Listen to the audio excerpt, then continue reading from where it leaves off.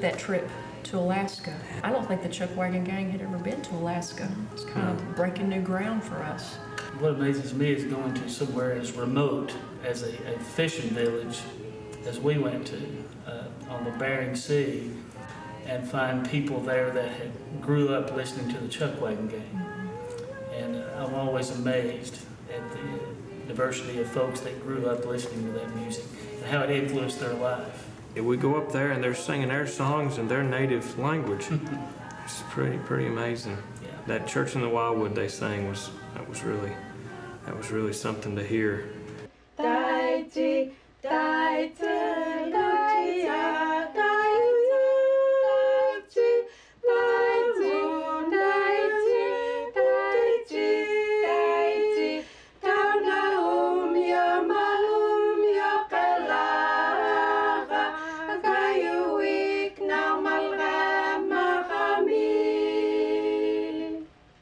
It was a lot of fun to just stand there when we were singing and look out and watch them all singing the songs along with us, and the young folks singing them too.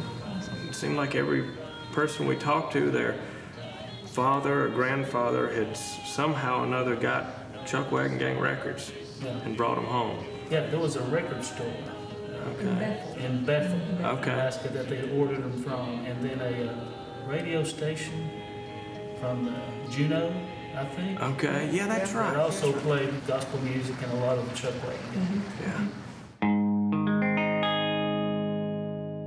When I'm weary and tired, all my strength is gone. I cry, Lord, Lord, lead me on.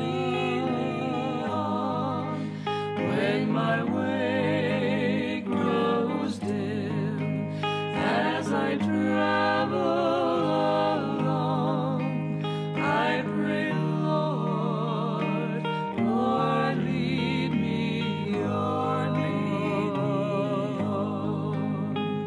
He hears, He knows, He watches and sees. I'm His child, and He cares for me. He's there each step I take. I know I'm not alone. I sing, Lord, Lord, lead me on. When my spirit is burdened with what my eyes see, I cry, Lord, Lord, lead me on. Give me love and compassion to share with those so in need. And Lord, Lord, lead us on.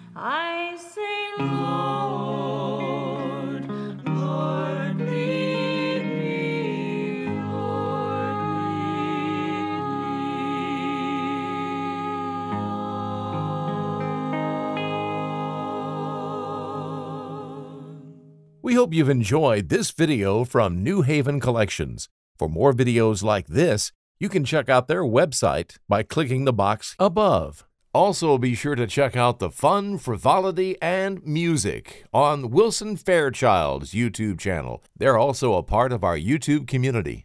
Plus, you can see some of your favorite shows in their entirety at www.countryroadtv.com. Thanks for watching.